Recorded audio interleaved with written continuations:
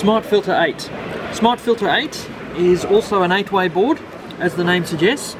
What this board does is it has two isolated banks, so you've got a bank of 4 and a bank of 4. The reason why you want to have isolation is so you do not get crosstalk between components.